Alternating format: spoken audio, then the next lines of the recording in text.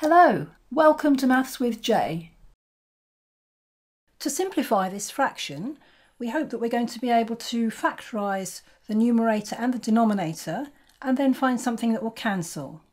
Now I think I'm going to start by looking at the denominator. So I'm looking at x squared minus 2x minus 8, and obviously we've got to have an x in both brackets. We'll have a plus and a minus, so we're looking for two numbers that multiply to 8 and that have a difference of 2. So that's going to be 2 and 4.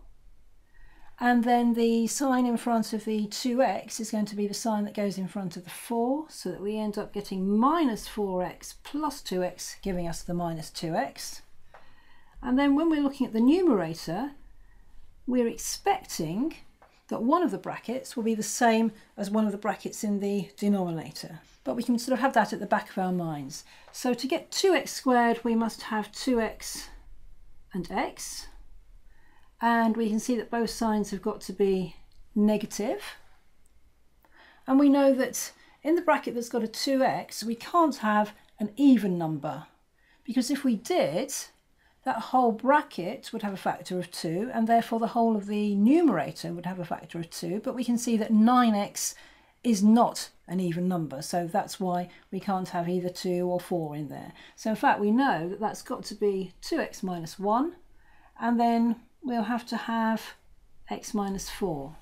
So we can see that we have indeed got two brackets that are the same, so we can divide top and bottom of the fraction by x minus 4, leaving us with 2x minus 1 in the numerator and x plus 2 in the denominator.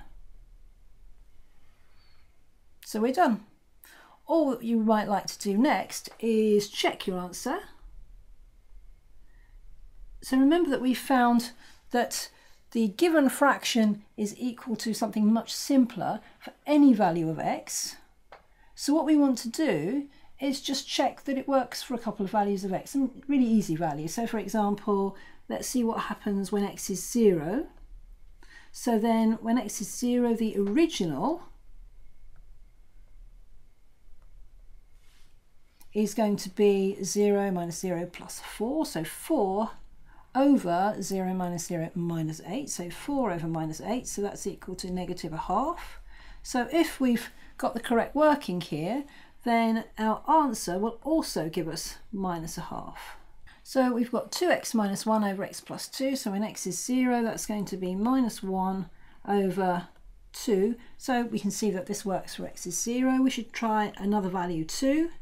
So let's try x is 1. So in that case, the original is going to be 2 minus 9 plus 4, all over 1 minus 2 minus 8. So we've got minus 3 over minus 9, so that would be a third.